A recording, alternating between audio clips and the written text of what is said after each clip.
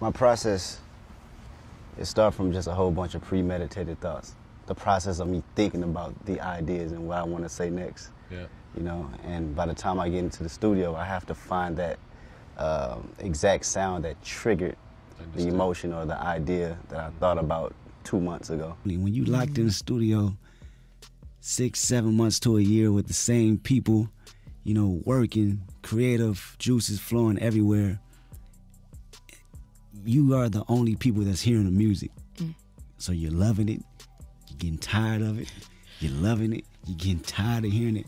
So once it's finally out, it's like, it's off our hands. Yeah. You know, now just let the magic work. A few times I've written full songs and I had to find the actual instrumentation to match it. Wow. You know, and I was literally locked in the studio